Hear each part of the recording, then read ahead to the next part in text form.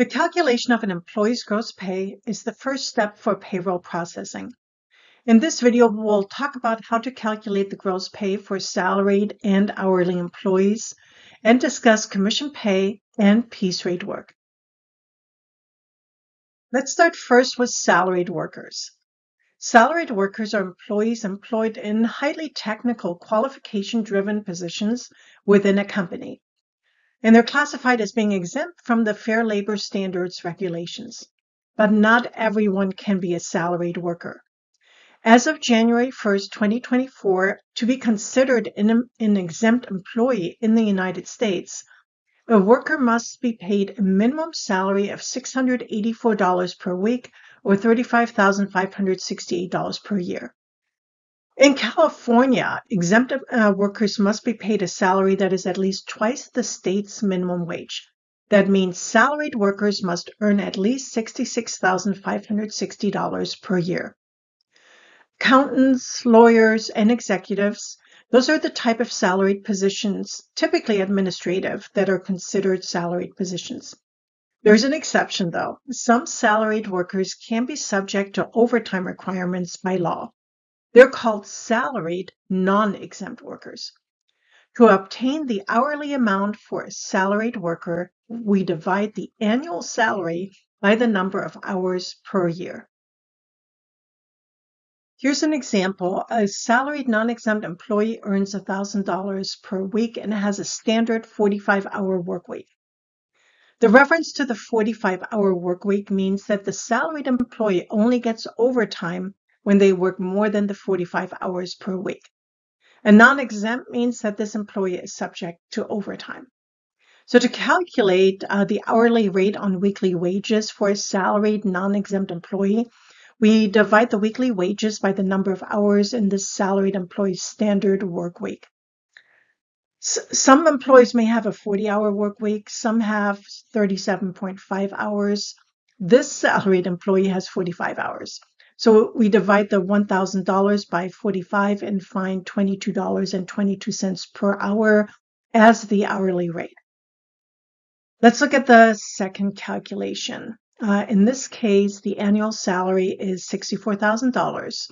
So in this case, you would take the annual salary divided by the number of weeks per year, 52, and divided by the standard number of hours per week, in this case, 45.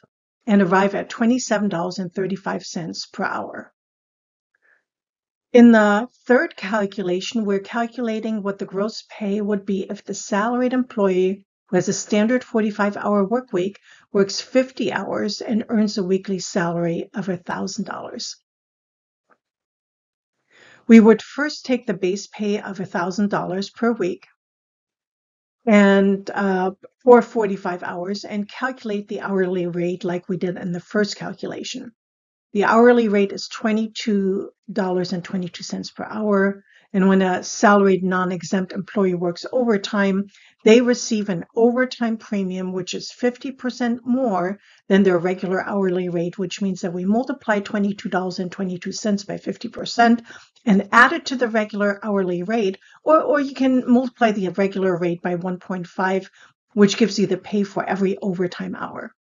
This employee worked 5 hours overtime, and to get the overtime pay, we multiply the 5 hours by 33.33, which is the regular rate of $22.22 plus the overtime premium, for a total overtime pay of $166.65. We add the overtime pay to the regular pay for a total gross wage of $1,166.65. Let's look at another example. In this case, we have an exempt employee who earns $104,000 per year and has a standard work week of 40 hours. Some salaried employees are eligible for overtime, but this employee is not, because it tells us that this employee is exempt, meaning exempt from the overtime provisions of the Fair Labor Standards Act. To calculate the hourly rate on an annual salary, we would take the annual salary of $104,000 divided by 52 weeks and divided by 40 hours. Why 40 hours? Well, we were told this employee has a standard 40-hour work week. The result is $50 per hour. What would happen if this employee works 60 hours a week or 80 hours per week? What if the employee works 35 hours per week? Well, if the employee works more than the standard hour work week, there is no extra pay. Regardless of how many hours, there is no extra pay. If the employee works less than the 40-hour work week, then there's typically no reduction in pay. Take that as a general rule. There are some states that allow employers to reduce the pay if the employee works less than the standard work week. In accounting, it is common to work extra hours during busy season or during month close. It is expected that you work extra hours during that time. However, outside of those times, you have the flexibility to leave early and work less than 40 hours per week. If you find that you're always working lots of extra hours per week, it's perhaps time to hire additional people in your team or figure out how to streamline some of the processes so that the work is reduced. What about hourly workers? How are they different from salaried workers? Well, hourly workers are paid for any hours or fraction of the hours they work and receive overtime for hours worked in excess of 40 hours according to the FLSA. Most people work 8 hours, but companies may offer different work shifts and workday length, such as 4 10-hour shifts. It can also depend on what kind of company you work for. Sometimes it takes a long time to set up machines in a manufacturing company. If it takes 2 hours to set up certain machines, you're only getting 6 hours of actual production out of that shift in terms of full productive hours. So sometimes it really makes sense to just extend the hours per shift to perhaps 10 hours so that you can get more production out of it.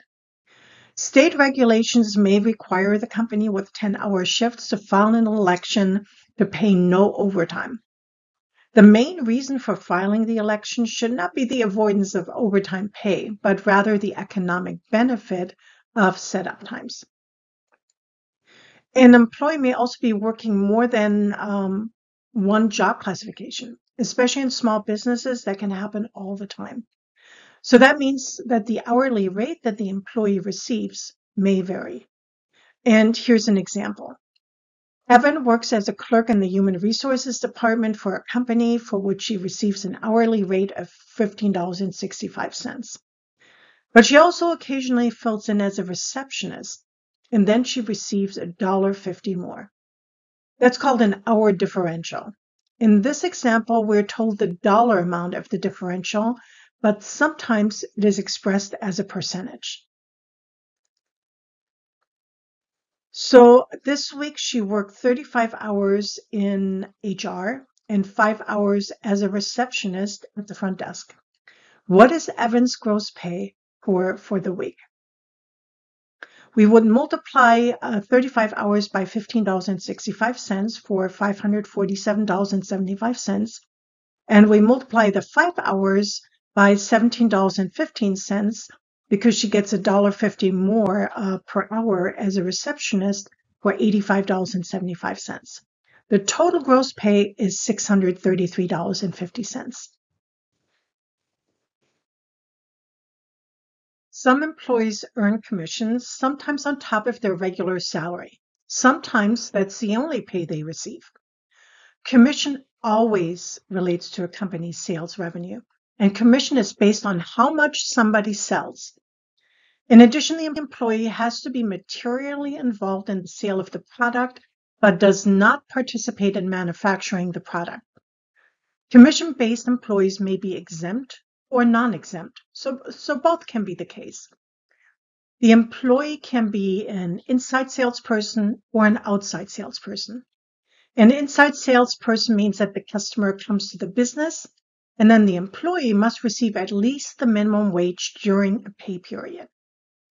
An outside salesperson is a person who visits the customer's place of business.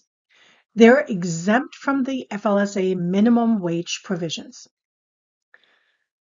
So here in this example, we have Whitney, an outside salesperson. We know that the FLSA doesn't apply. The person makes 8% commission on all sales. She had $4,650 in sales one pay period. What's her gross pay? And does her employer need to contribute towards her pay to meet the FLSA standards? So that answer is already no, because we learned for outside salesperson, the FLSA does not apply. So here the answer is no.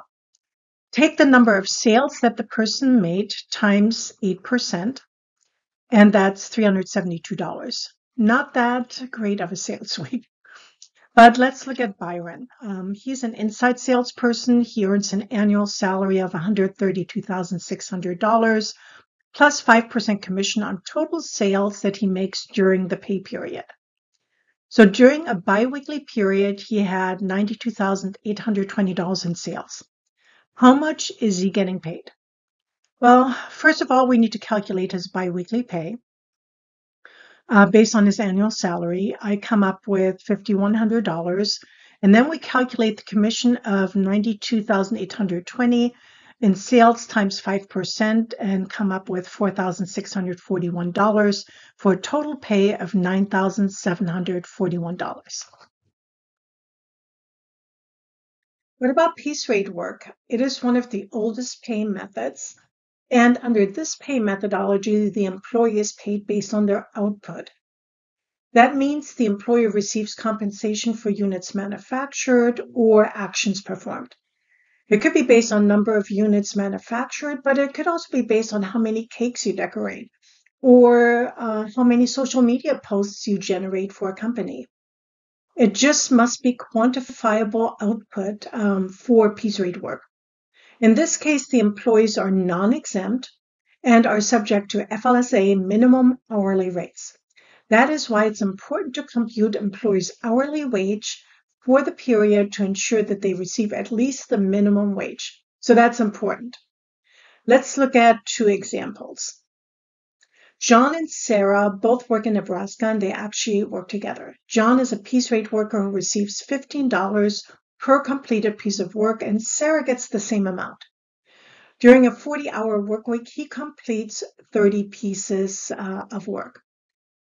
And so his pay would be $450 because 30 times 15 is $450. We'll calculate the hourly rate by dividing 450 by 40 hours, and we come up with $11.25. In Nebraska, the rate is $10.50 per hour. So we're okay. He receives enough based on the piece rate pay to be above Nebraska's minimum wage. What about Sarah? She only made 15 pieces, so her pay is only $225. And when we divide the 225 by 40 hours, we arrive at $5.63. In this case, the pay is not enough. Sarah has to make at least $10.50 per hour, which is the minimum wage rate in Nebraska per hour. And so her employer would have to actually pay her more. He would have to pay $420, which is 40 times $10.50 per hour. Let's summarize what we learned. The most common pay types are salaried and hourly. I'm not quite sure how it is in other countries, but certainly here in the US, salaries and hourly are the most common ones. Hourly employees and salaried non-exempt employees receive overtime pay. Employees can receive two different hourly rates for different work. Remember the person that worked in HR and worked as a receptionist? So you can have two different hourly rates. Two additional pay types are commission and piece rate work. Inside salespeople are subject to the FLSA, whereas outside salespeople are not subject to the FLSA.